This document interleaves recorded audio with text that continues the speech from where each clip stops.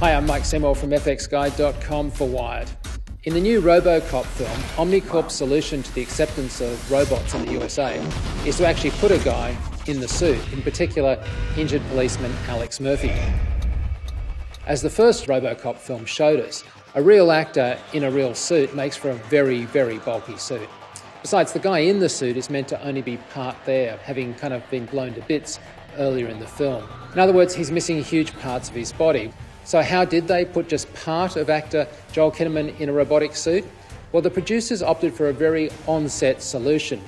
Given that much of the character is digital, you might expect to see the now familiar green or grey tracking suit. This is the kind of thing that's the familiar trademark of motion capture.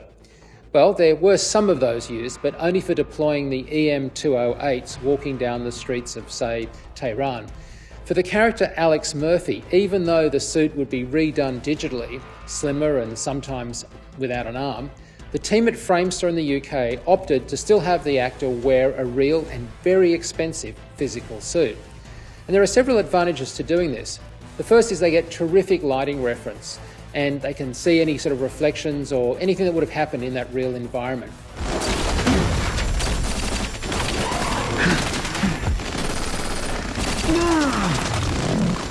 Secondly, as Joel was first to admit, the suit really helps the performance and his own acting choices. The way I moved in the suit, I did want to give it something a little bit more robotic. So when I was walking, I'd turn my head first and then the shoulders afterwards. So the idea is that he's a superhuman and has very fluid motion. And you know, after all, somebody has to effectively act the motion of the RoboCop suit, and having the actor actually do it means that we, the audience, have a more consistent performance, plus the lighting and camera department actually have something real to frame up to on set, not to mention the other actors having something more realistic to react to.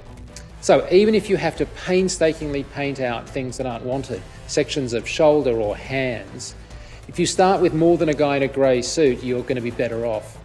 And thankfully in some of the shots, a lot of the background was actually also added, which makes the job of adding a digital RoboCop actually sometimes easier. Sometimes literally just his face or his chin was lifted from the original material and almost everything else was digitally altered. So don't forget to subscribe for more behind-the-scenes action. I'm Mike Seymour for Wired.